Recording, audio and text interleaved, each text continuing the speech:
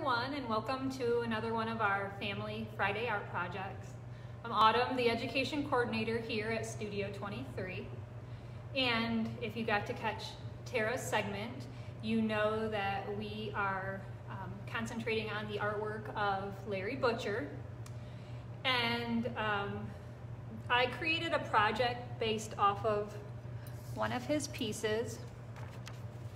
Here's a picture of it right here, if you can see it. Now, from reading about Larry Butcher and seeing his artwork, I found that he is very inspired by not only symbols, but by petroglyphs and prehistoric rock drawings. So, if you're not familiar with petroglyphs, it's a rock art. It's many times it's a symbol that reflects society of a group or a tribe. Many times you'll find, you'll see them around the United States, and they'll be thousands of years old. I believe the oldest one that I found when I looked up my information was in Indonesia, and they believe it is 35,000 years old. So pretty much as long as people have been around, we've been drawing and carving into the walls of rocks and caves. So getting back to Larry, his art is influenced by that, and he has mentioned before in some of his past articles that he's done that he is very influenced by symbols and that. So what I did today was I created a petroglyph style art project, but to tie it a little more to the artwork of Larry Butcher, I used a little more layering than you would probably see on a cave wall, and I used more symmetry. And you can see I have my person in the middle, sun, and then I have my animals coming out from that. So very much inspired by petroglyphs and still the art of Larry Butcher. So what I needed to make this project is, we just have this brown paper, wrapping paper around the studio all the time because it's great to draw on. If you want, you could also use like a brown paper bag. That would work just as well. Let's see. I used some cardstock so I could create some stencils. There's a couple of stencils, and you could just as easily grab cardboard, grab an old like cereal box even, and you can cut your stencils out of that, something you have around the house. You could even use like shapes for stencils, those work great too. You're gonna need a pen to draw out your stencil. You're gonna need scissors to cut out your stencil. And then how I created the actual image is, this is chalk pastel, and then over top, the black in the middle that kind of grounds it all is a black oil pastel. But you could just as easily use just a regular Crayola crayon for that also. If you don't have chalk pastels, you could just try regular chalk. But what you do want to do is you want to try to get more earthy tones. These are the colors that I used, if you can see them. It's more of a rusty colored orange, red, more of an ochre yellow and brown. And the reason why I use these colors is because we would have, way back when, our ancestors would have used plant material and things of that nature that they would find to use for color. So that's why it most likely wouldn't have been really bright colors like bright reds and bright blues. It probably wouldn't even have been white so much. So earth tones, black crayon, pardon me, and some kind of brown paper. And let me get the camera moved and we'll get started.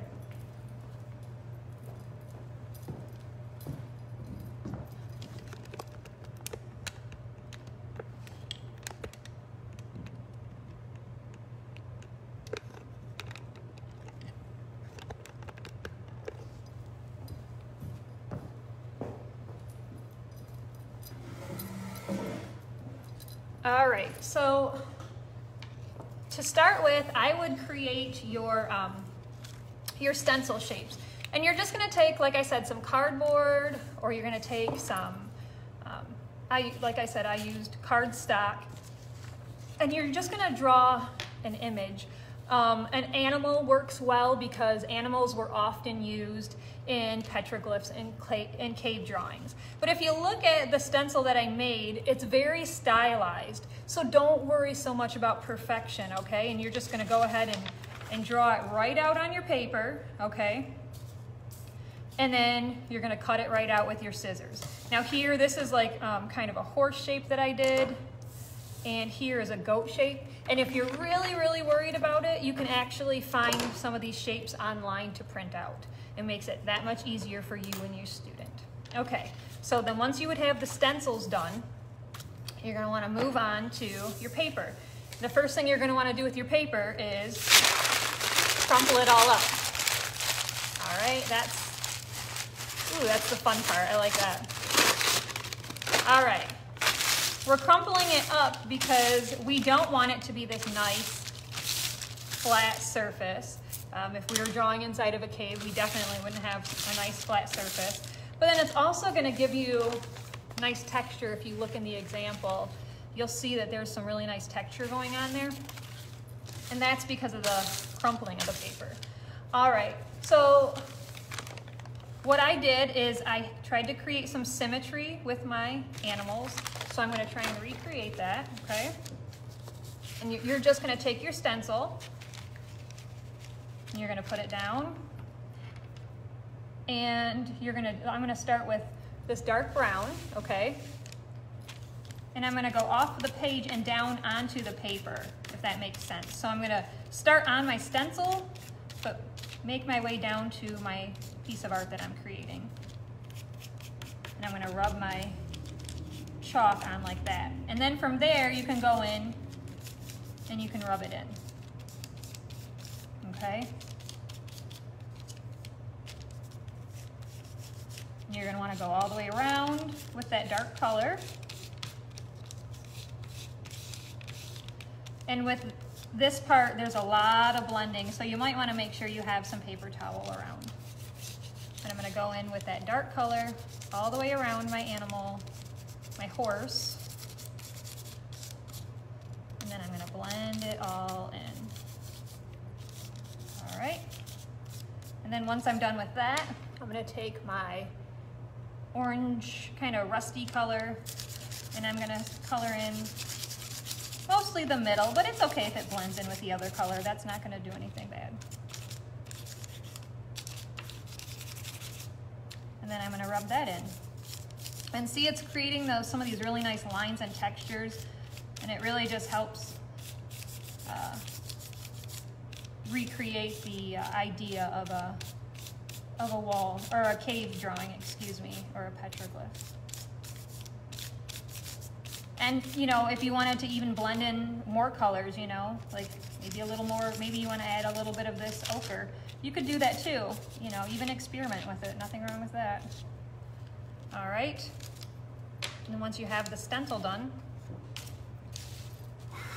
I like to get the extra off of there, and see you've got your first petroglyph. And then from there, you're just going to want to flip it over, and I'm literally flipping it because I want it to face the other way. All right, and I'm going to do the same exact thing. I'm going to go in around the edges with that brown.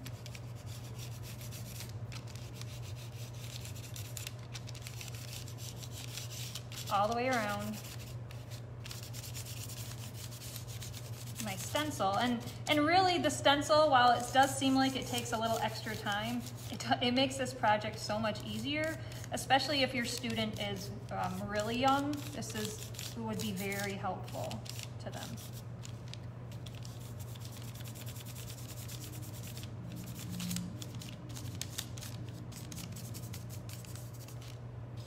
All right, then I'm going to go in again with my red.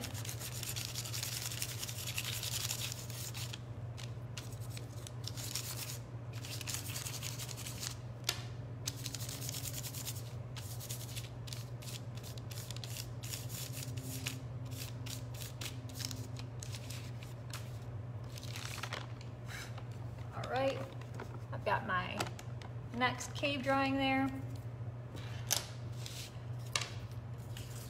I'm gonna move on to my other stencil, which is, I think he's like maybe a mountain goat. And let's see. And I'm gonna try and line him up still, because I still wanna create this idea of symmetry. Because even though I am recreating the petroglyphs and the cave drawings, remember I'm still referencing the artwork of Larry Butcher, and you can see he has a lot of layering and a lot of symmetry going on in his piece. So we still want to make sure we're referencing that too. So same way, I'm going to go in with my dark color.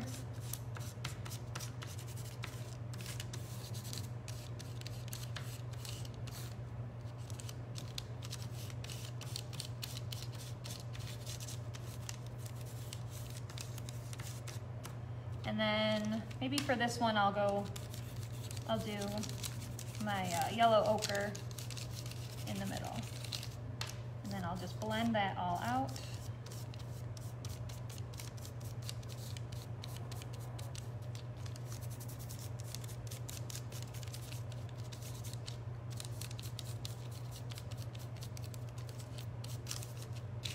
All right.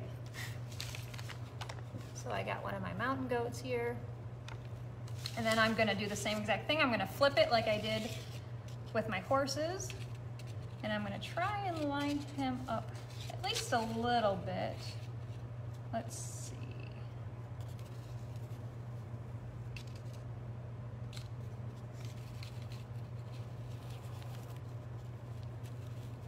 All right, I think round about here is good. And again, it doesn't have to be perfect, but that's what's great about the design of these animals. They're stylized, which means they're not exactly representational, you know. And it's also a nice way for kids to get creative, because they know they don't have to make it look realistic. It just makes it a really fun project.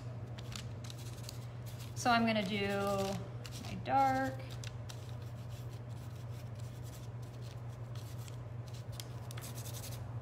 And then go in with my yellow ochre.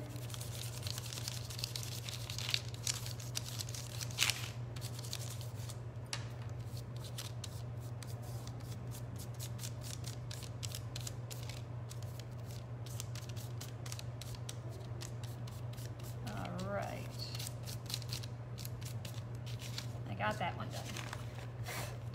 All right. So you can see how quickly that went for me. So this is a nice quick project. Now, if you look on the original here, you can see that I made my person really large, and especially in relation to the animals. We know people aren't this big compared to animals, you know, or sun in the sky. I used a little bit of hieratic scale, which really just means I'm making the things that I think are important the biggest. So to me, you know, in this piece, I'm saying animals are important, but people, we're really important. And so that's why we have the person being this big. So that's a nice little art term to teach your kids.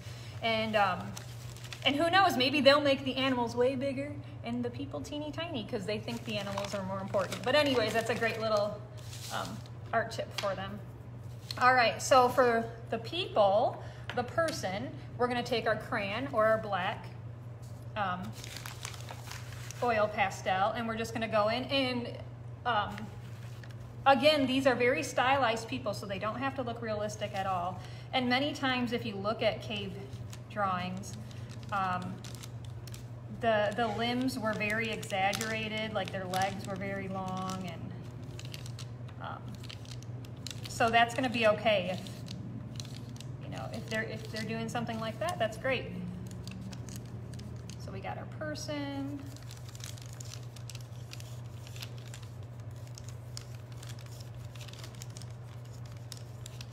All right, let's see.